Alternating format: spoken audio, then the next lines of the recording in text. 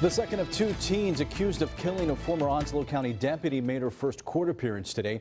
18-year-old Caitlin Ridgway is charged with an open count of murder, along with 18-year-old Will Welch Jr. They're charged in the death of former deputy William Clifton. WNCT's Elizabeth Tu brings us the latest on the investigation. According to court documents, Caitlin Ridgway sought protection from William Clifton just last year. In those documents, it states the two were in a consensual relationship, and Ridgway accuses Clifton of harassing her and sending her threatening pictures. Clifton's body was found in the early morning of July 7th in Woodlands Park. He died from multiple gunshot wounds and blunt force trauma to the head. 1 week later, Jacksonville police also arrested 18-year-old Will Welch Jr. in connection to the incident. The pair were last students at Jacksonville High School in April of this year. Clifton was a school resource officer at Southwest High School.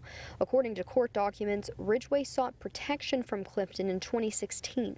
The documents state Clifton sent her pictures of guns and pills, called and texted her as well as her family, even came to her job. Neighbors who live in the area near Ridgway's former home say they are shocked. It's a little unsettling that I've lived here and then she lived right there, and she never really came outside and talked to anybody. She'd ride her bike down to some place. The Jacksonville Police Department says it's still looking for a white car seen in the park on July 7th. We're looking for that one white car that we put out about 2 weeks ago.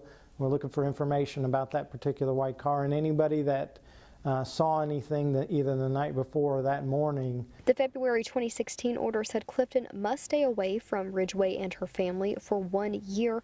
Clifton resigned from the sheriff's office at the time of the protective order. The police department says this is still an open investigation. However, they don't expect any additional arrest at this time. In Onslow County, Elizabeth Tu, 9 on your side.